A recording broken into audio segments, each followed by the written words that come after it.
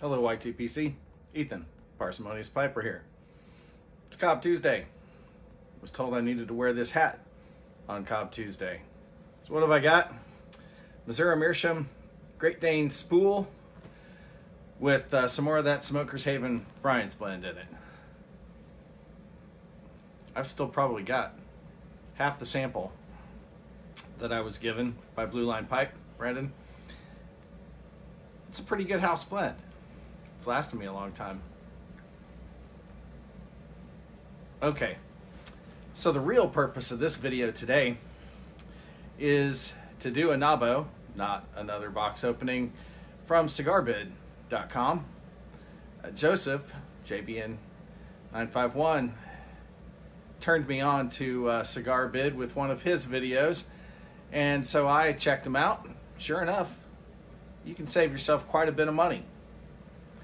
Let's go take a look and see what came in this shipment.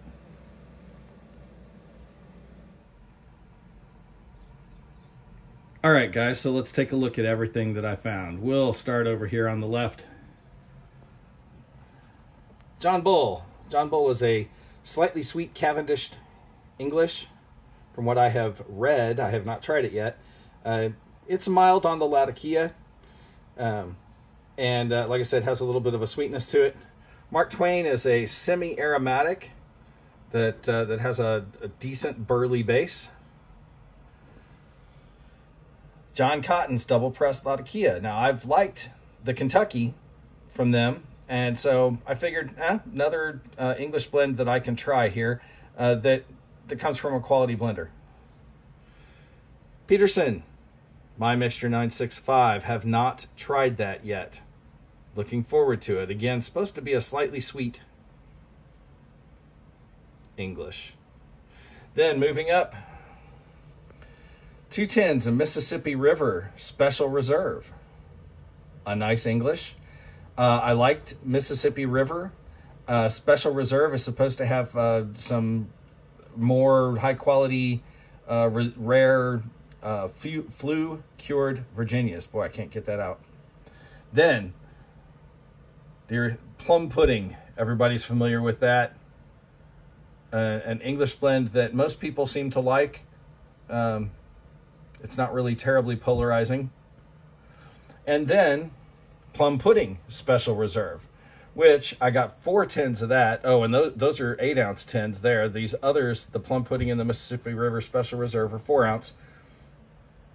And the plum pudding Special Reserve is supposed to also have an upgraded Virginias, as well as some rare small leaf sun-cured Orientals.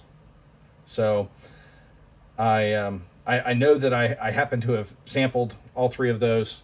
I know that I like them, so I went ahead and bought a bunch because I could get them cheaply.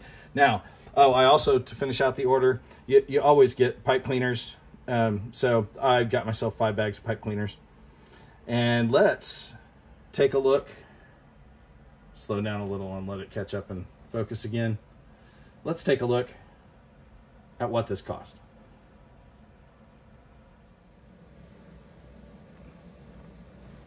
All right, folks, that's quite a bit of stuff. So now let's take a look, and I'll pop up the image here of the invoice so you can see what these cost. Now, the Mark Twain I got for $1.50 each. That's not bad. $1 an ounce. And if we scroll down to the John Bull, I got those for $2 a piece. Still just a little over $1 an ounce. Peterson My Mixture, $6. Well, that's about half price for a tin. I can tell you my strategy here. I looked up on half a dozen websites each one of the blends I was interested in, divided that cost, the lowest price I found, divided it in half, added 50 cents or whatever to round it up a little bit, and that was my set maximum bid. Didn't budge over that. If I won, I won. If I lost, I lost. And these are the things that I won. So the My Mixture 965, not bad. That one runs 11, 12 a tin. Oh, now we get to some of these. The Seattle Pipe Club Plum Pudding Special Reserve. Now, I won 2 different auctions on that. One of them for $15, one for $15.50. Now, those are 4-ounce tins. So what you're talking about is getting Plum Pudding Special Reserve for a little less than $4 an ounce. Well, that's approaching the upper end of bulk cost. That's not a bad price if you like the Special Reserve. Let's see here. John Cotton's Double Pressed, $8 a tin. Yeah, that's about half price. Those go 14, 15 bucks.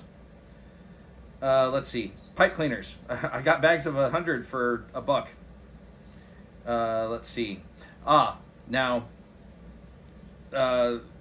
Seattle Pipe Club's Plum Pudding, the 8-ounce cans. I got 2 of those. Now, I got that in a free fall auction. In the free fall auction, you have a price that resets periodically, and it starts out high and it drops. And when it reaches a point where you're willing to pay that price, pull the trigger.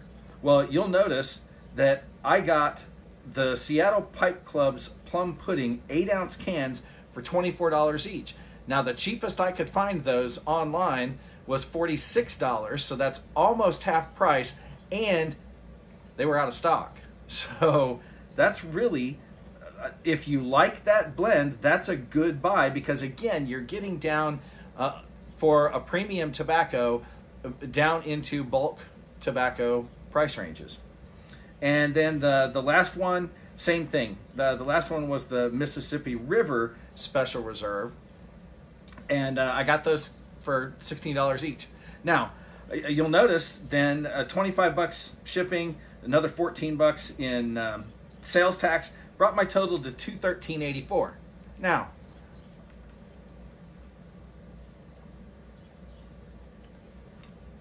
I went out and I took I found the cheapest price on a half a dozen websites. I found the cheapest price that I could for any of these and added them all up. And then added the same amount of sales tax, the same percentage, assuming that it would be roughly the same. Now, assuming that I could get all of these at a place like Pipes and Cigars or Smoking Cigars or any of the sites that give free shipping once you're over a dollar amount, assuming no cost for shipping, it was $303.72. That was the cheapest prices I could find anywhere online for those exact products. Now, at cigars.com, I paid $213. Now, that is 75% higher to buy it at a regular site rather than at the CigarBid auction site. Or if you look at it the other way around, it's about 45% discount. So you're paying just about half, even though you're paying shipping. Now, those websites will occasionally run 15 to 25% discounts. That still doesn't even come close to cigarbids.com if you find things on there that you want. In this case, I wanted to get some more Englishes, so I picked up a few, and I happen to know that I like the Seattle Pipe Club offerings, and to be able to get them at that price, I couldn't beat that. I am deciding to move into trying some more Englishes. I've had some that I like, and the SPC blends I have liked a lot. So I went ahead and stocked up on those. Picked up a few others like the Mild John Bull and the 965 to start giving some of those things a try. But I gotta tell you, it is hard to beat the prices at cigarbids.com, provided set yourself a limit and don't bid on too many things, or you will wind up with a huge bill. I was planning this, so I was not surprised. You could be. Now, with that, folks, light something you like. Enjoy your afternoon.